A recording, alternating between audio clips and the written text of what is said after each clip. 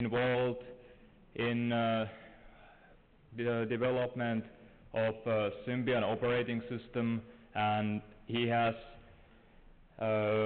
also been doing research and personal experiments on all kinds of personal second brain systems, like personal organizers, for which he was working on in the context of his company Psion, and currently he runs a company called Symbian, and he has a long history of working with systems that were previously mostly personal organizers. Nowadays they're called smartphones, and he's going to talk about the related issues today.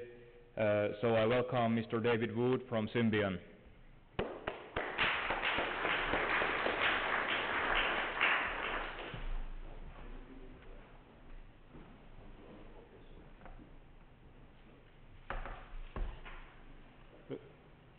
Can I see on this screen as well?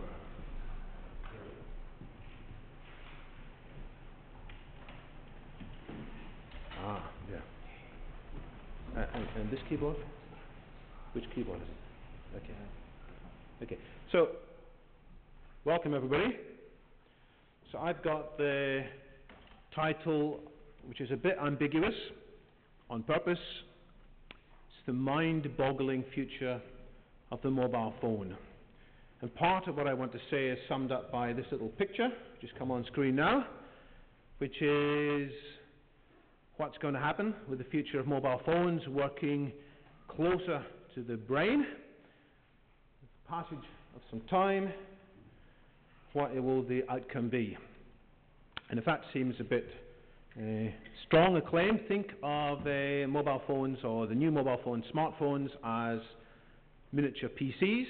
And remember what impact PCs have had on us in terms of making us more productive, allowing us to do a lot of things much more quickly than we could previously do. Smartphones have got the features of phones. Mobile phones have also got the features of miniature PCs, as I'll explain. But I'm not just interested in talking about mobile phones, because interesting so they are, commercially important though they are, they're still a small thing compared to the grand topics that are being covered in this conference, the grand topics of the emerging technologies and what impact they could or should have on all of us. And so I'm going to try to draw out some lessons from my experience with mobile phones for possible other applications of advanced technology. So let's start by introducing myself. You've had various self-professed cyborgs speaking to you in the past. I can't say I'm a cyborg, but I can say I'm a man with 3 brains. I was once introduced like that many years ago by a product manager at a conference who I think was trying to say this guy's too clever for his own good. But I've got my biological brain, which is now 47 years old, and Aubrey said yesterday that he still thought as quickly as he did when he was 20 years younger. I'm not sure that's the case with me. I think a good defrag is long overdue for my brain to get rid of a lot of the nonsense that's there and streamline it. It may be a while before that happens. And the second brain is very close to my heart in more ways than one. It's a brain that in one sense I've been carrying for about 18 years, since I started working in this company, Psion. And it's got a much better memory. It remembers all kinds of things about what I was doing that I wrote down at the time, which I look up. Close to my heart because a lot of my sweat and tears and, I don't know, some blood went into the many all-night sessions to create these devices. But then we realized that what good is a brain like that if it's not connected? And the more powerful brain and the future isn't just in standalone devices, but in connected devices. And so for the last 8 years, we've been focusing. The software company Psion was spun out into a separate company called Symbian, which I was privileged to be one of the people to make happen. And since that time, I've been carrying another brain, which varies from day to day. Could be a Nokia phone or a Sony Ericsson phone like this, or a Samsung, or for example a Motorola phone. One of the perks of my job is I get to play with a lot of the newest technology. And that is in many ways the best brain of all, not because of what's contained in it, but because of what it connects to. And we're used to thinking of phones as communications device, and I'm going to spend a little bit of time just helping you to realize the potential for community, content, commerce as well. And to see these as windows into the digital world, so that if I'm going home on the train, for example, sometimes London transport's a bit squashed, I'm squashed, I can't read a newspaper, except I might see over the shoulder of somebody else is reading an interesting story in a newspaper.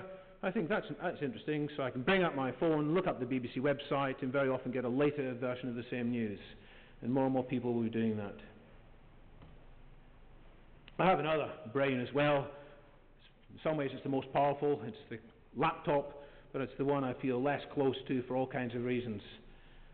I don't think everybody's going to have 3 brains in the future, but I think it's quite likely that most people before too long will have 2 active brains. They'll have the biological brain certainly, but also their smartphone brain. So as I said, I'm interested in learnings from what has happened in mobile phones, learnings to what extent can improvements in mobile phones help make humans smarter, wiser, kinder, better. That's certainly long-term motivation. But I want to look at the broader question is, well, to what extent can aspects of this rapid development in mobile phones, and a great deal has happened over the last 20 years, which I'll briefly recap. This isn't just a business that talks about progress, it's a business that very clearly, year after year, makes a great deal of progress. How can similar principles perhaps be applied to speed up the other things which many of us spend our time thinking and wishing would happen? So let's recap. Mobile phones.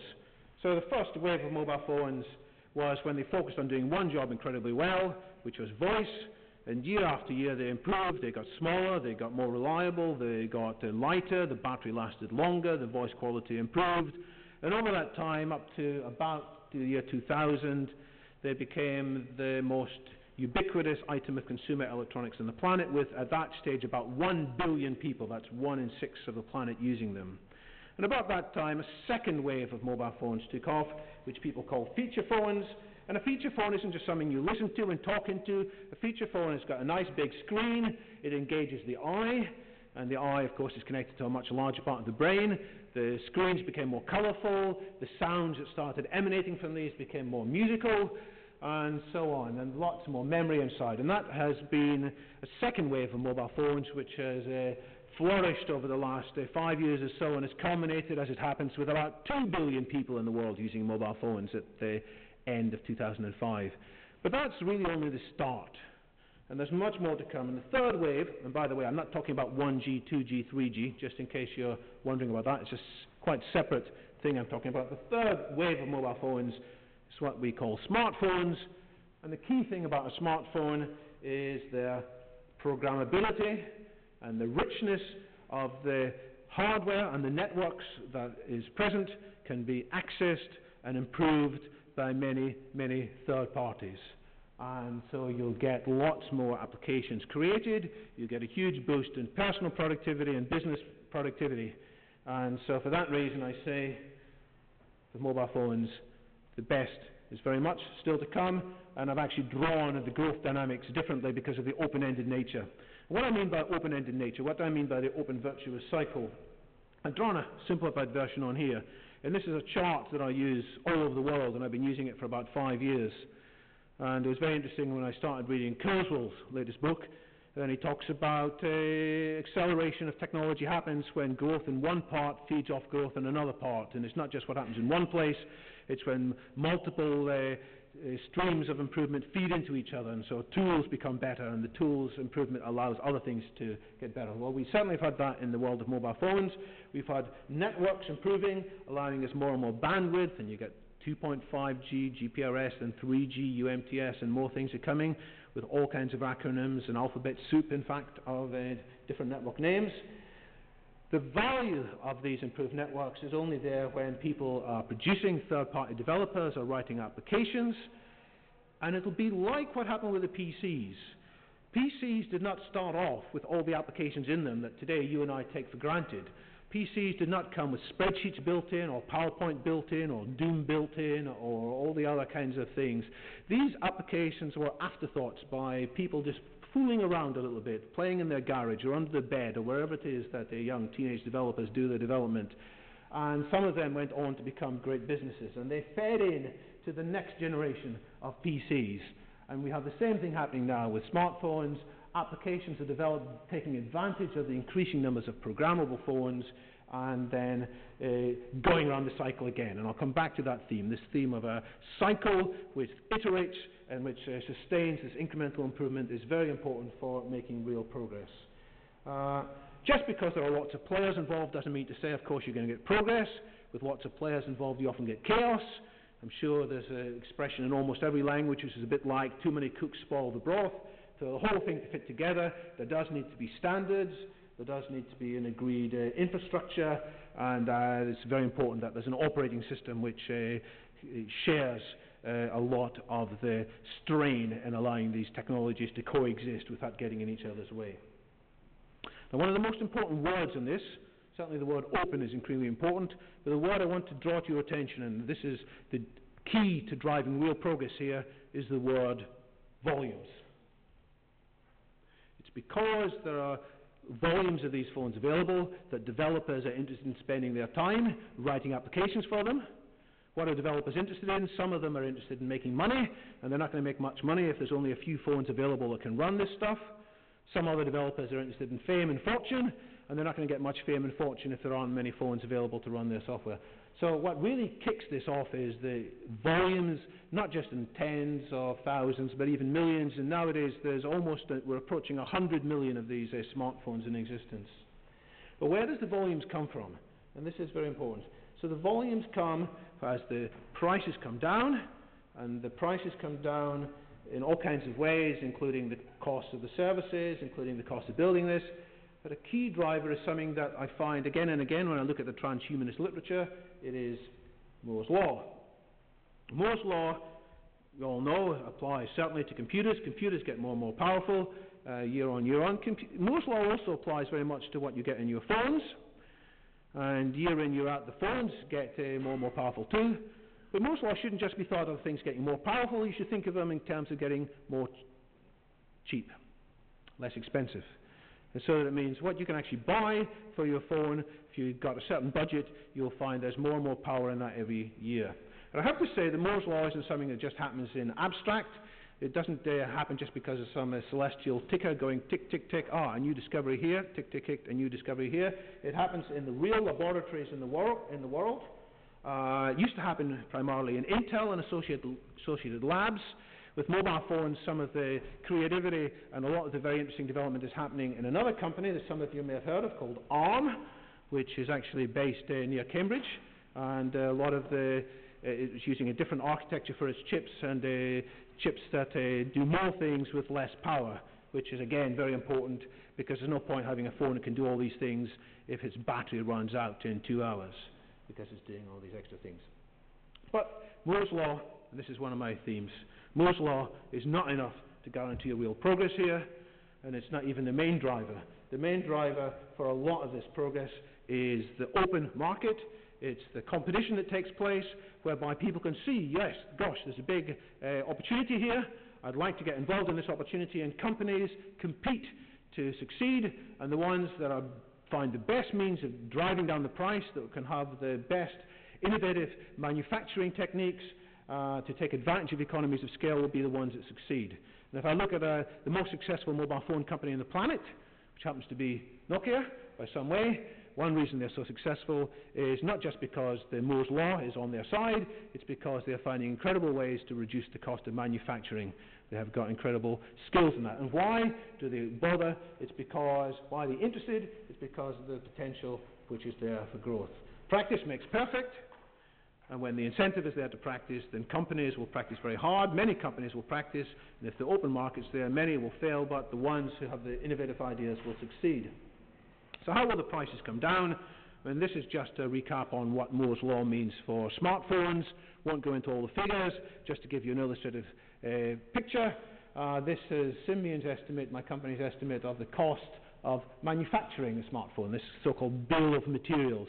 What goes into a smartphone, things like the screen is a large part of the cost. There's the battery, there's the RAM, there's the ROM, there's all these alphabet soup of different things, digital baseband. But as time moves on, Moore's law and similar things apply in different ways. And so that by 2006, we're something like 2/3 of the way down the price, and by 2009, we'll be halfway down the price overall. And if you superimpose that on the main growth of all mobile phones, this year alone, and this is quite a conservative estimate, I think it's likely that this year alone, 2006, there might be 1 billion phones of all sorts sold in the world.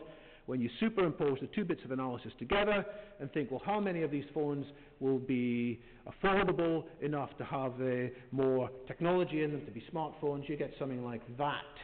So the proportion of phones which are miniature PCs with all this extra applications growing there is growing ahead of the overall schedule. And so this year, 200 million smartphones could be created, or people could afford to buy them, and as we go on, 600 million by the end of the year. So this is going very wide and far. But, and this is one of my lessons for all kinds of accelerated technology. Just because this kind of analysis can be done, which shows that something is technically possible, it certainly does not mean that that is actually going to happen in the market. And businesses are very much aware of that. The businesses have another word for this, and it's another Moore's law. And that's what I'm going to take you through. Moore, there are many people called Moore. There's Gordon Moore, one of the co-founders of Intel, whose law, as we've already discussed, and I want to discuss Geoffrey Moore's law. And if you haven't done any reading in technology marketing, a good place to start is this book, Crossing the Chasm, by Geoffrey Moore. It's quite dated in some of the examples he gives, but a lot of the theory is absolutely the same. And it says, look, naively we divide up the marketplace into a spectrum, and there are guys way out here on this wing who are the enthusiasts who buy things just because they're cool. And then there are people who are the early adopters who've got the vision. They say, yes, I can see there will be a benefit from this, and I'm prepared to put up with some pain to make it happen. And then there are the early majority and late majority. And naively you think, well, when you're successful in breaking through and getting some geek interest and getting some magazines like Wired to write about your technology, and when you can do the spreadsheets that I've just done, then you've got it made. You just need to keep on doing it. And Geoffrey Moore's point is, no, hang on, there is a big chasm in between that first bunch of people and later. And Geoffrey Moore talks about many, many companies die in the chasm because they just let the technologists run the company, when at this stage a very bad thing or a very surprising thing has to happen, which is marketeers have got to take over running the company. And that's a very painful thing, especially if you're a technologist. Or you can have a brain transplant and become more marketing savvy yourself. So, what happens? First of all, the people who are the other technologists, they're buying into it because, well, they like technology and they like features. Whereas the mainstream, they're not buying technology for that. If there's any risk to it not being reliable, they're not going to invest their money in it, and they're only interested in complete solutions and convenience. They're not interested in debugging it. They're not interested in taking it back to the shop and saying, well, it didn't quite work. Would you spend a few hours with me explaining to me how to set it up? The guys on this wing over here are willing to accept a certain amount of poor usability because, hey, they can cope with it, whereas the mainstream won't accept poor usability. So the guys out here don't mind the smartphone, to be specific, they don't mind the smartphone taking maybe 30 seconds to boot up because they think, hey, there's 125 different threads here. This is cool. This is booting up a lot faster than my laptop. Whereas the people on this mainstream just say, stupid phone, and throw it away. And they're not interested in the possibility of the extra stuff. So crossing that chasm is about focusing on usability and reliability.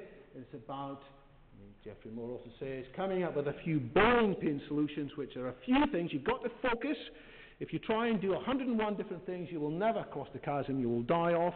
You must not pursue every sales lead. You must tie up the hands of your salesmen in this phase, because your salesman will commit you to all kinds of things, and you've got to apply some real discipline in figuring out what are the few bowling pins that you're going to target to knock down, and once you've knocked down the first few, then more are going to follow.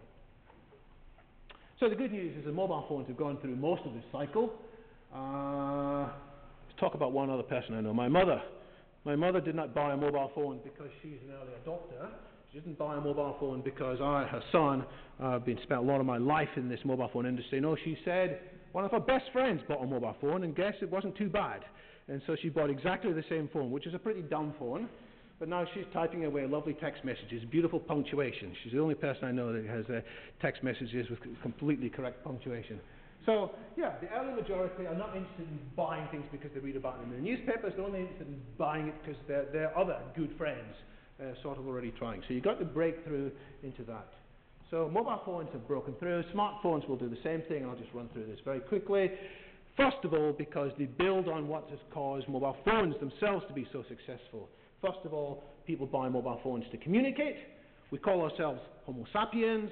We might also call ourselves Homo communicanians or Homo chatterboxes, because we just love to communicate. You know, everybody likes to chat away, and if we can provide more means to communicate and to message, then that will drive more adoption. And indeed, smartphones with built-in email are very much a growth medium. Then people buy phones thinking, well, whatever happens to me, if my car breaks down or I get lost, I'll be able to communicate. And we can build on this by providing the information that anybody needs in context in a prompt way. And third, very important, people buy phones not just because of the technology, especially teenagers. We'd never be seen dead buying an old boring phone, and they buy them because they're fashionable and they're fun and they're personalized. And teenagers are very money-centered. They won't spend a lot of money unnecessarily. They don't like spending money buying music. But guess what? They will spend money, a lot of money, downloading the latest ringtone, because the worst thing that can happen is if your phone rings and it's a month-old music. You know, that really shows how behind the times you are.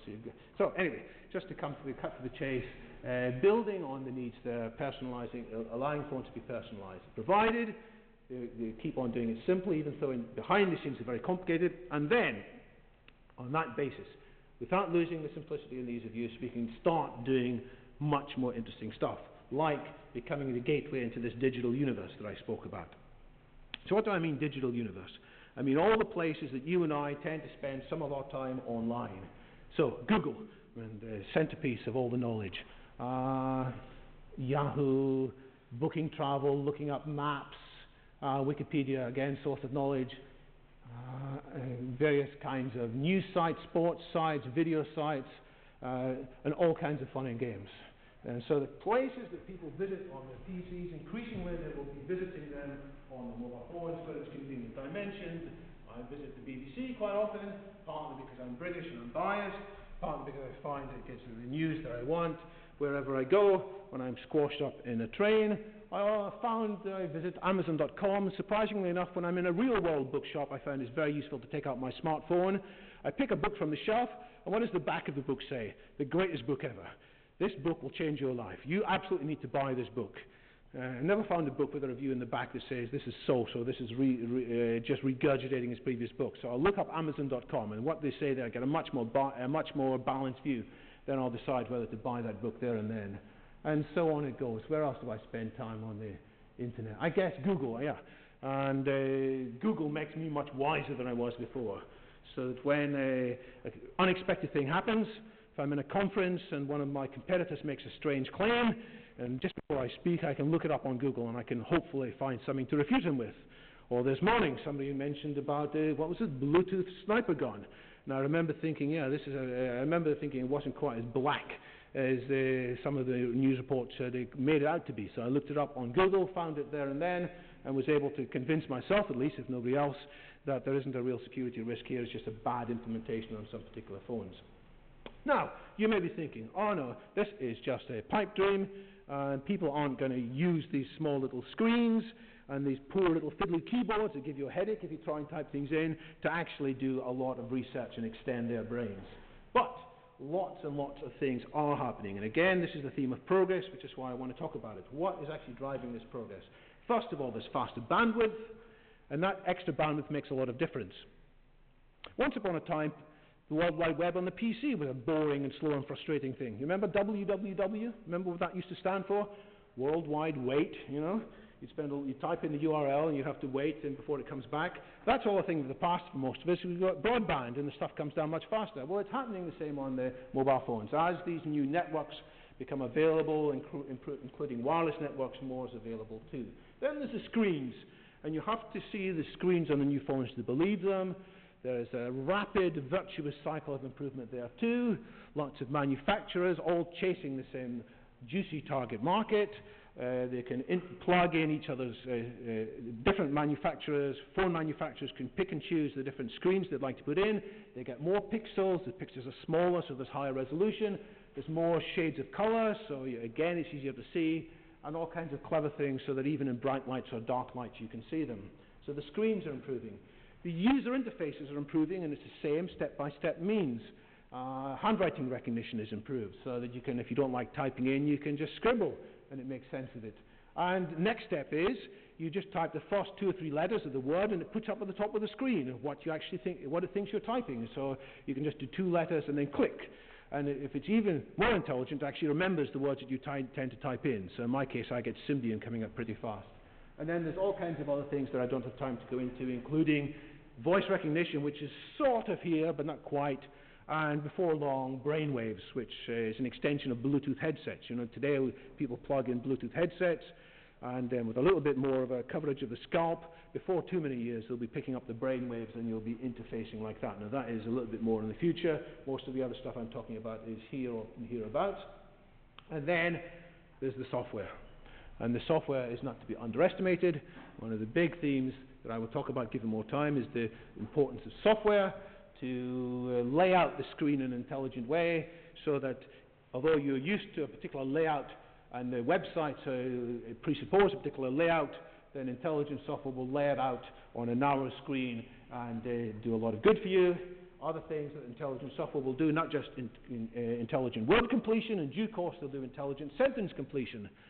And I heard recently one of the founders of Google talking about their hope that the Google's interface will change so that when you ask it a question, it will actually answer not the question you asked, but the question you were trying to ask. And you know, when you're talking to friends, sometimes you can figure out what they actually want to say, even though they haven't put the best words in themselves. And so that kind of things will come. And so more and more things through software. And very briefly, before I start winding up and moving to the next theme, hardware is still obviously very important in these devices, but a lot of the progress is actually tied up in how quickly can we solve the problem of increasing software. The larger screen needs better software to lay it out and take full use of it. Then there's more applications, more technology, and more customization and personalization. And so more and more of this is actually held up not because of how much time does it take to improve the hardware. The hardware does improve pretty fast. It's the software that takes a lot longer. Mobile gateway into the digital universe, that's the start. But these devices are much more. I sometimes call them a pocket melting pot.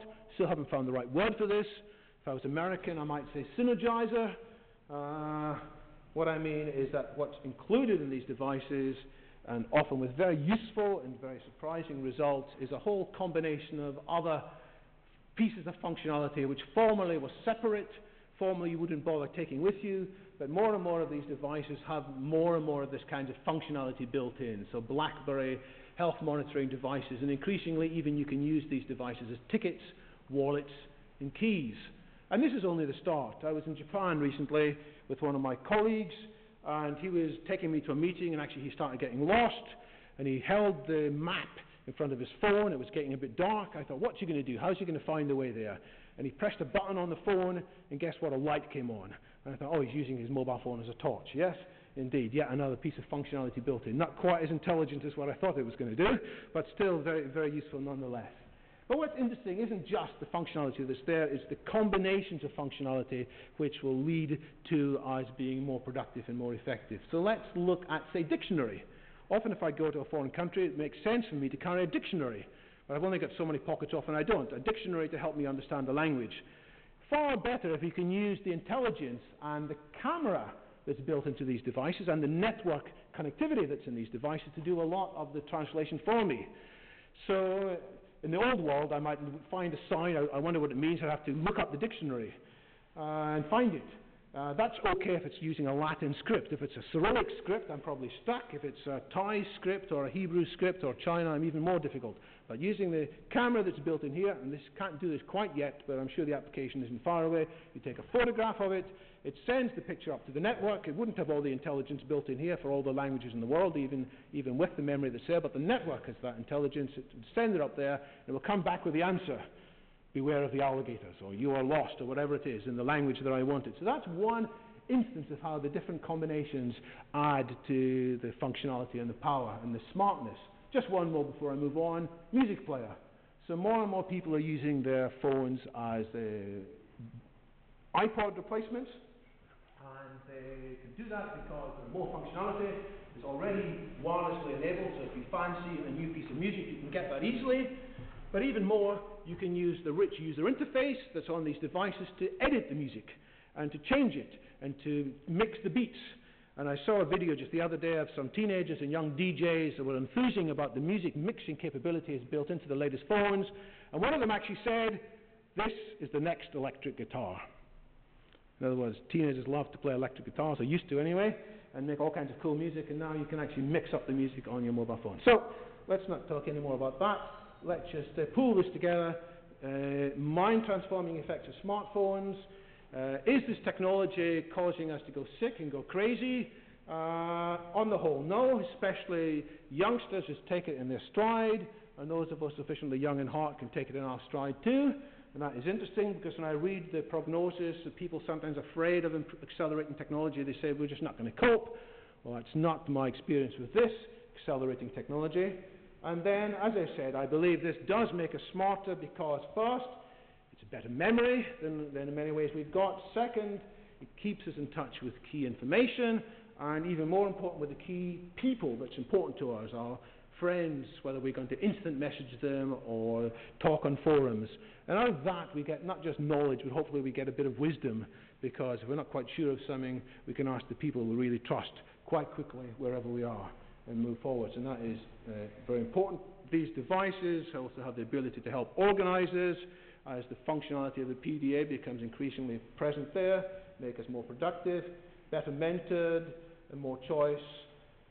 And so it's very much my view, and this is a view I share as I go around the world, that smartphones indeed will become increasingly smarter than their human users. And of course, this isn't a simple yes-no thing. Smartness has many, many dimensions. Just because my smartphone can beat me at chess doesn't mean it's smarter than me. But increasingly, it's doing more and more things better than I will do. And perhaps in 10 or 15 years' time, smartphones will be broadly as intelligent as the users. I found this slide on our marketing department. This is kind of the big picture. Smartphones equal smart lives, more achieve, more leisure, more pleasure. That's what we're interested in transforming. And just another thing, just to say, where are these phones going? Found this other bit of marketing literature just recently released about the waterproof phone. So I thought at first, they're going after the dolphin market of these phones. We heard that Nokia was interested in selling phones to dogs and cats. Well, not quite serious about that. At one stage, certainly the Japanese network operators were trying to convince people to buy phones for their dogs because you could track them. I think they've realized now you don't need that. But certainly this could be the phone for the person who wants to keep on chatting while in the shower. I don't know, so busy. Or at least, probably it's for this woman here who wants to keep on doing her email in the bath, and she's afraid, what happens if she falls asleep and drops her phone in the bath? Well, rest assured, everything will be all right. So that's the kind of thing, not just about more technology, but real improvement to life. So if that's whetted your interest, more information about smartphones. The most profound book I've found on this topic so far is by an American. His name is Howard Rheingold. He has a history of writing quite prophetic books about the impact of technology. He's called this Smart Mobs, the next social revolution. It's a pun. Mobs meaning mobiles, and also mobs meaning organizations of people, including chaotic organizations. The most prolific author on the smartphones is a Finn called Tomi Ahonen, and he's got a variety of books which he issues, and if you're interested to look. Probably the most pertinent source of information, I would have to say this of course, is at my own company website, where there's lots of up-to-date stuff. And in case some of this has whetted your appetite for more, there is a free conference, no charge for entering it, which will be in October in the Docklands in London. And if you're interested, you can find out more on the website. But let me come back to the theme I started at the beginning. I said there's two things I'm trying to cover. I'm trying to share some of my conviction that the smartphones are playing some part, and clearly it's not going to do it by itself, but playing some part in making humans quite quickly more smarter and even possibly wiser. And I now want to look just to recap on to what extent can the lessons that I've seen potentially be applied to other aspects of technology. And here I'm going off-piece, though I claim to know a lot about mobile phones. I know much less about all these other enhancement technologies, and it's quite possible that the advice I give here will be totally unsuited, in which case, well, at least I tried, but let me have a go anyway. And I'm going to give two kinds of a driver for progress, which have made a big difference to the success of mobile phones. And the first kind of driver is a dirty word in many corners, but it's clearly very important, and that is the commercial drivers for people getting involved in improving the technology. It's the smell of money, and it's the smell of the opportunity to become rich, which is, well, let me just compare two things. Let me compare this conference, TransVision 06, with the corresponding conference for the mobile phone world. I don't know if there is a single corresponding thing, but the nearest I could think of was an annual conference called 3GSM, which has changed its name various times. And I've been there for about 5 years in a row, and according to their website, they had 50,913 attendees. It felt like a lot more, because there's just enormous hustle and bustle there, and no less than 2,085 media personnel. Don't know how many people from the media we got here, but clearly it's still early days. Up to 20 seminar tracks. So why have mobile phones got such a big conference and TransVision is at a much earlier phase in its career? Well, one part, of course, is timing, but another part is this aspect of money. And people are there because they think, or their companies think, not necessarily the individuals, but the companies are driven, who after all are driven by business. I've got this quote here from the well-known guru Milton Friedman. May not ever be his favorite, but he does describe how the business world works. The business of business is business, in other words, making money, and making money in a feasible way.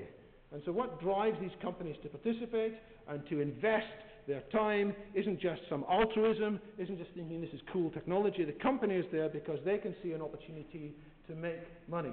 And just because something's technically feasible is not going to interest them, as I've said. It has to be there with the potential for being transferred into things that people really will buy in large scale. It has to satisfy human need. It's got to be available at a sufficiently attractive price. It's got to be sufficiently usable, which means that the mainstream users at least won't have to change their life in a drastic way to take advantage of it. But even that isn't enough. And there are many businesses which have got these claims, but they still don't get serious investment, and they still don't get serious progress. And the key to going further than that is the open virtuous cycle, which I spoke about at the beginning. What I mean there is that real progress typically comes from a series of steps. An eventual version of a massively innovative technology is almost always attained through a series of incremental steps, where each step adds some value in its own right, and where each step has business and commercial sense. And just many things fail because they sound great, but people just can't see a way to have any confidence there's going to be a return on money in a short time. And what you need here then is a credible roadmap. And a credible roadmap says, well, what are we going to do this year, next year, next year? And you must not talk about a million things there. You must say clearly, this is the thing that we're focusing on, and this is how we are going to achieve that. And you also need a mechanism to convince people that you can deal with bottlenecks. And the bottlenecks come up all the time.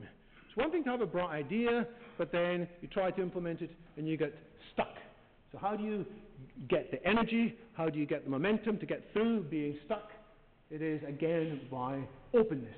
An openness which encourages new thinking, doesn't just say, well, we know best, so therefore we're going to dictate it our ways.